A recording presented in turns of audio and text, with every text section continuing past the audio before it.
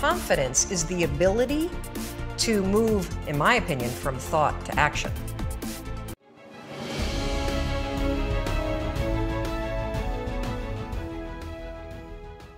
What's incredible is in 5 seconds flat, self-doubt can take over and rob you of your power, and rob you of joy, and rob you of your potential. Or, in 5 seconds flat, you can actually use one stupid little trick to push yourself to grab it. But see, the real thing that happened for me, and this is something that is a really important topic for me, is that when you talk about personality, extroverts, introverts, a lot of us really, I know I did this, I was all wrong about what confidence meant. I thought confidence was a personality trait. I thought that people that are outgoing are the confident ones, right?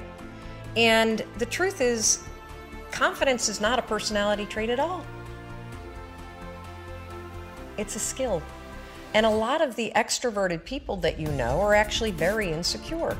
I used to be one of them. I used to be the kind of bossy, crass loudmouth that didn't believe in myself, that didn't believe in my ideas, that didn't have the confidence and the courage to really be the real me. Who I am, who I'm not, flaws and all. There are a tremendous number of introverted people that feel uncomfortable putting the attention on themselves, but they're very, very confident in their ideas. They definitely believe in themselves. And so when you start to separate confidence not as a matter of personality, but as a skill that you can acquire, because confidence is the ability to move, in my opinion, from thought to action.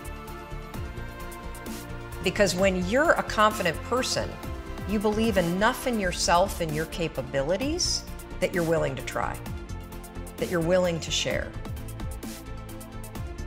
To me, confidence isn't the assuredness that it turns out, it's the willingness to try.